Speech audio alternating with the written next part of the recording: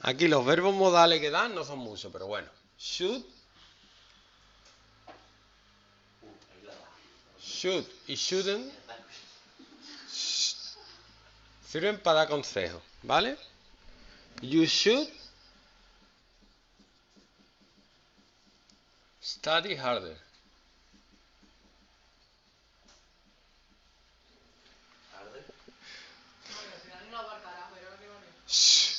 Que ya deberías estudiar más duro. You should be focused in class. Debería estar concentrada en clase. You shouldn't smoke. No debería fumar. ¿Qué por ahí? ¿Harder? ¿Arriba? Harder. Harder.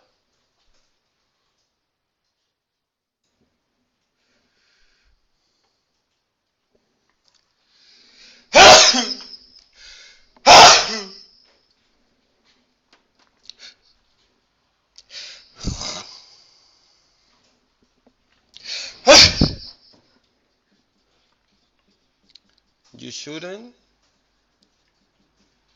go to bed so late. No debería irte a la cama tan tarde. ¿Vale?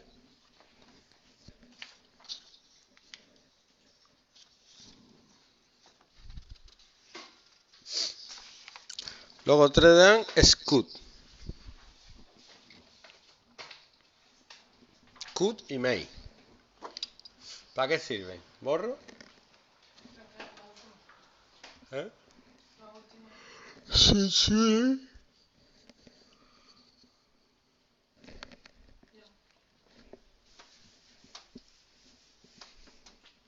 Could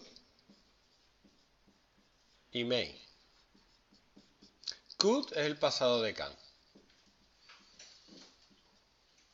Pero no se usa mucho como pasado de can.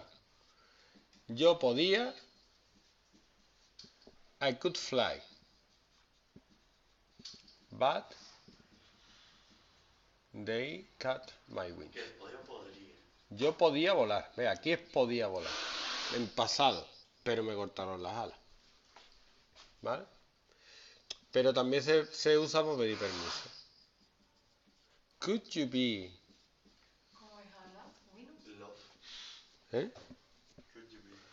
Could you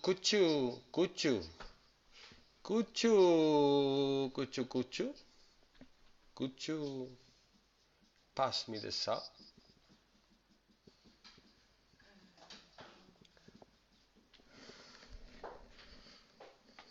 ¿Vale?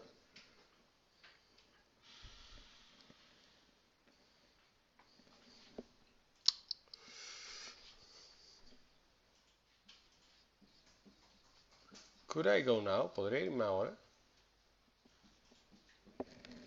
Por ejemplo.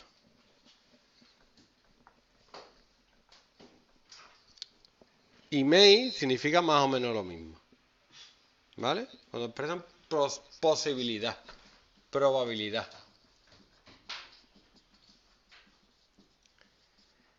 It may rain tomorrow. Puede que llueva mañana.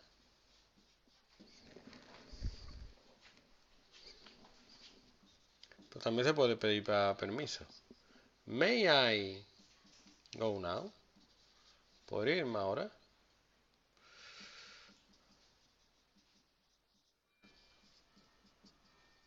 Pero para posibilidad igual se puede usar could. Se puede decir it could rain tomorrow. Podría llover mañana. Ya tú la... Es que aún... ¿Ya está?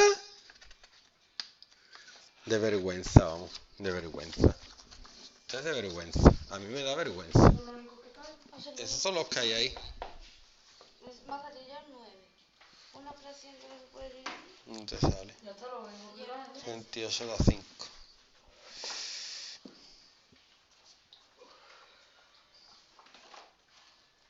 Es que te falta una X. 4 por X, 4X.